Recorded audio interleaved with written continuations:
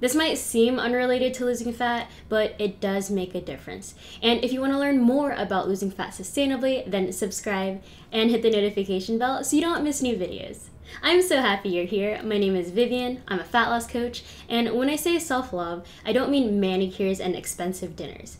I'm talking about that deep-seated kindness that you show towards yourself and understanding that it's not selfish to meet your basic needs. I'm not just talking about food, shelter, and water, but also that you deserve to be treated with respect. You need your mental and physical health to be tended to and cared for, and that you're living your life true to yourself.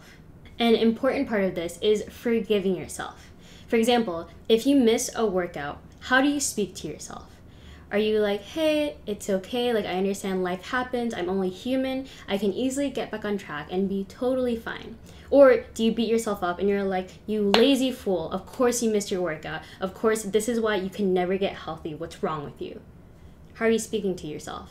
If you're speaking to yourself more like that second way, then it's not surprising that it's hard for you to stay consistent with your exercise because it becomes like this stressful event. The idea of trying to get into an exercise routine is just filled with guilt and shame because you chastise yourself, you criticize yourself.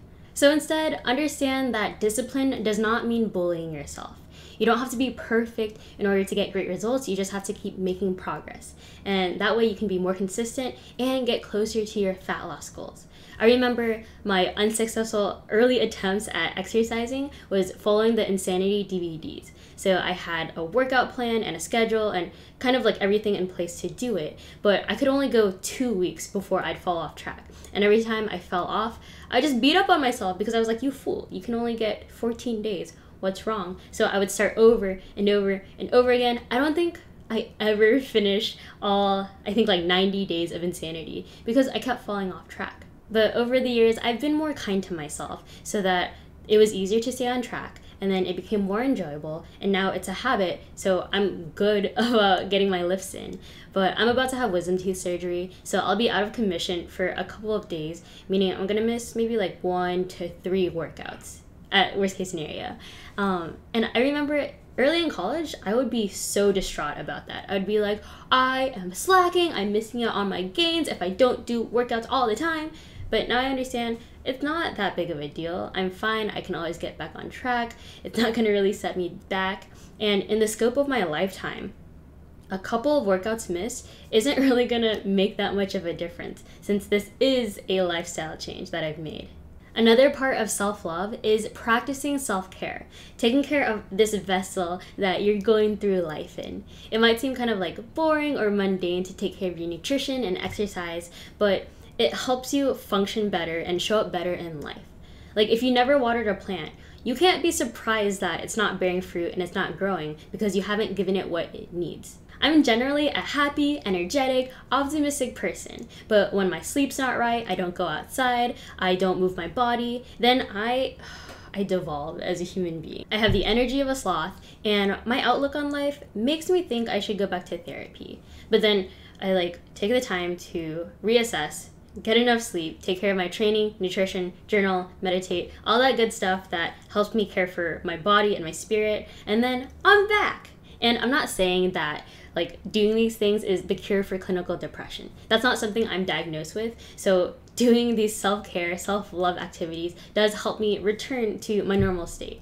If depression is something that you're dealing with, then go see a professional. But if you just feel kind of crappy because you haven't been tending to yourself, then self-care, self-love all the way. Being stressed out all the time, physiologically, is not good for fat loss. It might seem normal, like everybody is working themselves to the bone, people aren't getting good sleep. It seems like that's the norm and that's okay, but if you want to reach your fat loss goals, you need to relax. Common stressors that I see in my clients are not getting enough sleep, stress from work or family, under-eating for a long time, over-exercising for a long time, letting their perception of whatever's happening to their situation stress them out.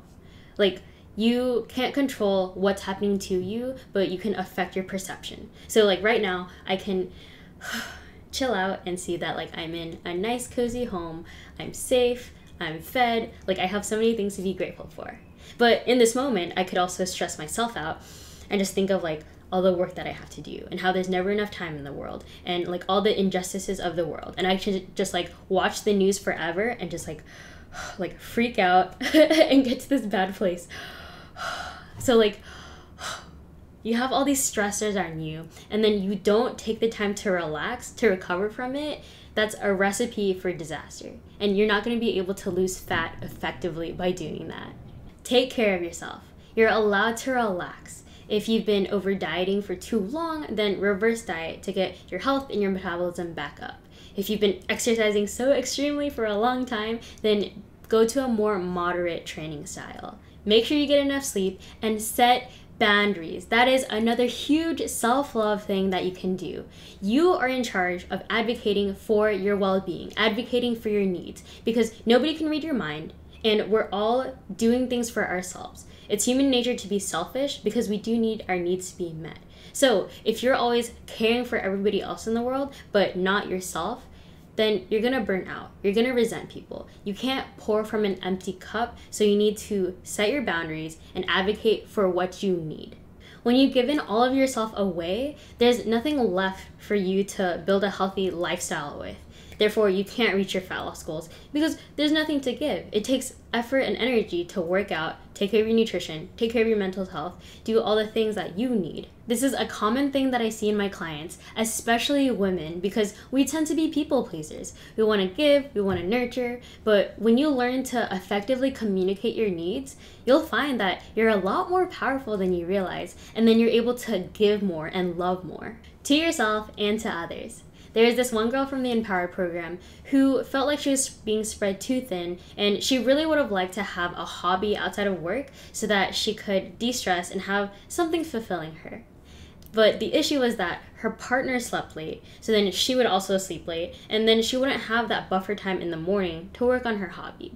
She learned how to express her needs to her partner in like a non-confrontational way, and now they sleep a little bit earlier so that she has that time to herself in the morning. She has a better hold on her nutrition, training, happiness of life in general, and she's a better partner from the results that she's gotten and the consistency that she's had with living a healthier lifestyle. She's even inspired her partner to get into lifting and being more conscious of his health. I love that they live together, they meal prep together, and they can be a happy, healthy couple together. And that's a great example of how when you fill up your cup and take care of your needs first, then you have more to offer, more to help the people that you love without getting burnt out or feeling resentful. I've been working on something so exciting. In the next few weeks, I'm going to be launching my free webinar on how to lose fat sustainably. I'm going to be updating you on this YouTube channel, but if you want to make sure you don't miss it, follow me on Instagram for updates. If you like the video, press the like button. If you like the kind of information I put out, press the subscribe button. Thank you so much for watching. I'm grateful for you, and I hope your life is filled with gratitude too.